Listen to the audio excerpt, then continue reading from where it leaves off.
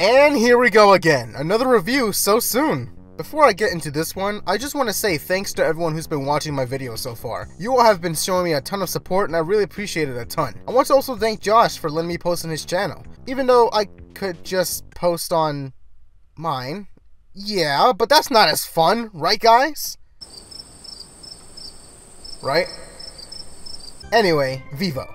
This movie was previewed a couple months ago when a short teaser was released. The plot was unknown at first, but it showed an old Cuban man who puts on musical performances in town with a Pikachu. Ah crap, I meant Kinkajou. Who is voiced by Lin-Manuel Miranda. I was already intrigued to see where they would go with this, so flash forward 2 months with barely any advertising. Nice one, Netflix, just like with Wish Dragon. It finally released yesterday. I know a proper trailer was posted prior to its release, but I ignored it since I wanted to go into it blind. Let's get into the story. Spoilers incoming. Vivo is a Kinkajou, who lives with Andres, a man who lives and thrives off music. He receives a letter from his old friend Marta, a famous musician from Miami that's about to retire, and is putting on one more concert for her fans. He explains to Vivo that he actually was in love with her, but he never got the chance to confess to her how he really feels. He wrote a song for her as well, which he keeps in a box. Vivo is hesitant on suddenly leaving Cuba behind just for him to sing the song to her, but realizes that the importance of one song can make is very special, and this is how he and Andres actually met. Agreeing to go, he wakes up the next morning to find a terrible sight. Andres has passed away in his sleep due to old age. Now with the music sheet in his possession, he hitches a ride to Florida when Andres' niece and her daughter come by to pay respects. Her daughter, named Gabby, is very eccentric, energetic, but also prefers to be alone and to do her own thing, and not be like the other girls. After realizing what Vivo is setting out to do, the two go on an adventure over to Marta's final show to deliver the music sheet to her so that she could sing it in memory of Andres, while of course going through some wild antics along the way. So, that's the story.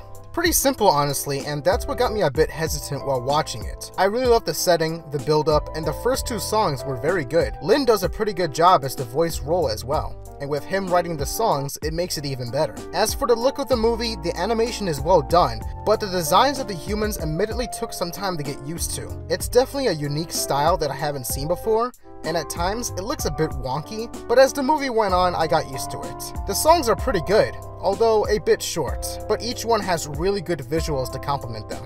However, as soon as Gabby was introduced and it became a fish out of the water scenario for a bit, I was already listing off all of the possible things that could happen. It ended up becoming a buddy comedy movie, where a duo has to travel from point A to point B while learning to get along or something. Other cliches I was listing in my head was, oh boy, there's gonna be an argument scene and they're gonna break up. Or what? They're gonna travel all this way to Marta only for her to be evil or something and she's actually really mean and cruel underneath her friendly face. But guess what?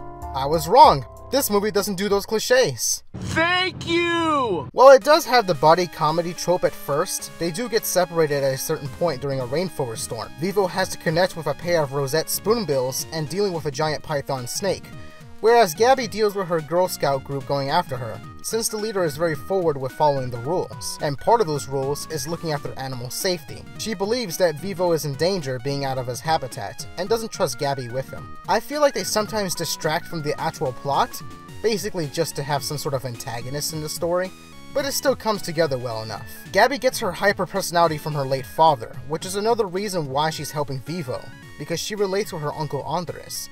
She never got to tell her father that she loves him one more time. The music sheet unfortunately becomes destroyed, but with Gabby being so into music, already memorizing the lyrics after reading it over a bunch of times, and being a side musician with Andres, Vivo is able to read music and keep the melody in his head, so they remake it from scratch, which I thought was great. When they do make it to Marta, again, I was expecting her to be mean or cruel or something, just for the movie to have a epic climax. But no, she cries over Andres, accepts the music sheet, and actually performs it in the concert.